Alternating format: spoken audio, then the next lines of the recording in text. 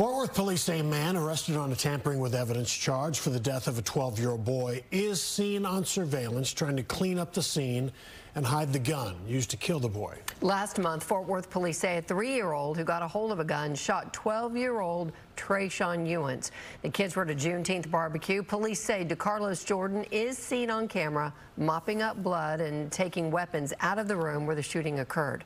Fox Sports' Peyton Yeager spoke with Trayshawn's mother and joins us now live. Peyton. Heather, and back on the night of the shooting, Fort Worth detectives found a single shell casing, but no gun. But now we're learning a 35-year-old man is accused of cleaning up the scene before investigators even arrived and stashed the handgun used to shoot Trayshawn. You just have to fight and pull yourself together to make it through the rest of the day, but you're on the verge of tears all day. For the past month, Lakeisha Bay has been begging for justice and accountability in the death of her youngest son, Trayshawn Ewens. My heart breaks from morning to night. The 12-year-old was killed when a 3-year-old got a hold of a loaded gun and accidentally fired it, striking Trayshawn.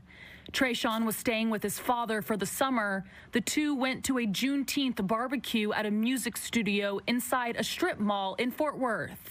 This is someone that has been around Trey, that Trey calls them, those guys, he calls them uncles. This week, 35-year-old Decarlos Jordan was charged with tampering with and removing physical evidence from the scene.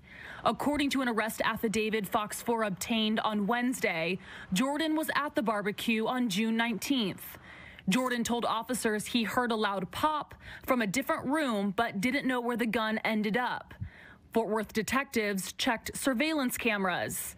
Police say the footage showed Jordan walking into the room where Trayshawn was shot and then walking out with a handgun. It also showed him mopping up blood inside and outside the building. And it showed him also removing a rifle before taking off in a vehicle. Disturbing details Bay says she just learned Wednesday. I don't even know what was going through their minds. Like, Trey is literally shot. Like, it was a big deal, like clearly an emergency. And the first thing on their minds was to cover their own tail.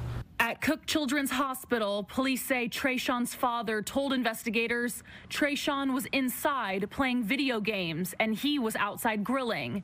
After he heard a loud bang, he says Trayshawn stumbled into the parking lot holding his side and collapsed. Trayshawn's father took him to the hospital, where the 12-year-old later died.